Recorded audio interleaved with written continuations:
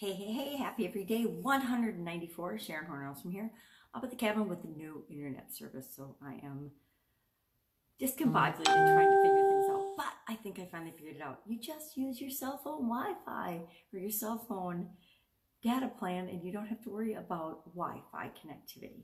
So today, 194, I'm doing one thing every day that makes us happy. Solving problems actually makes me happy. I get a little frustrated, but then I get happy when I actually come up with a solution and can do what it is that I want to do.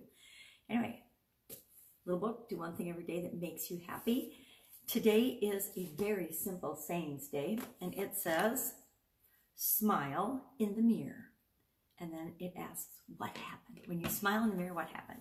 Well, I smiled in the mirror today, and I actually smiled back from the inside out. That doesn't always happen, but we're having a blast up here at the cabin with the grandkids. So it is a very smiley time. So when you smile in the mirror, what happens to you? I've been known to smile in the mirror and then burst into tears, depending on what's going on in my life, because it seems like when I look myself in the eye in the mirror, I have to be 100% honest with myself. I can't pretend that everything is awesome. And normally everything's awesome, but every once in a while in all of our lives, we have days and times and situations that aren't exactly optimal and awesome, and we tend to have to deal with them. So what can you smile about today? Definitely take some time to smile at yourself in the mirror. And while you're there, just say, I unconditionally love myself right now.